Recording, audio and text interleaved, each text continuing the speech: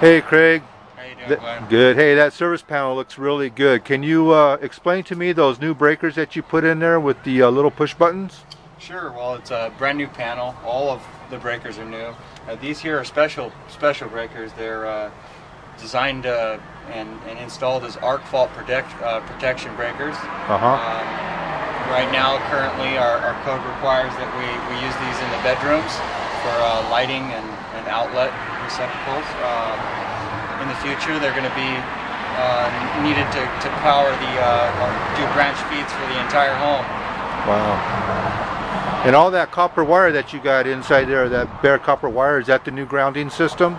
Yeah, that's our grounding system. It's a little bit done a little bit above code for this city, but we keep it standard. And basically, how it works is the bond hits an electrode driven 8 feet into the ground, and then 6 feet from that, or further in this case, we needed in this situation here, we had to not damage any of the water lines, so we went a little bit further.